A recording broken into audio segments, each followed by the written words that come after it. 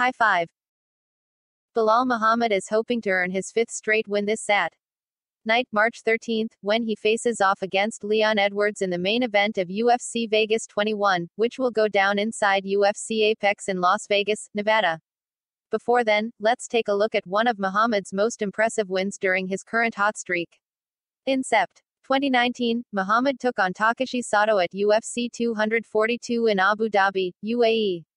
After a fairly even first two rounds, Muhammad was able to score a takedown midway through round 3.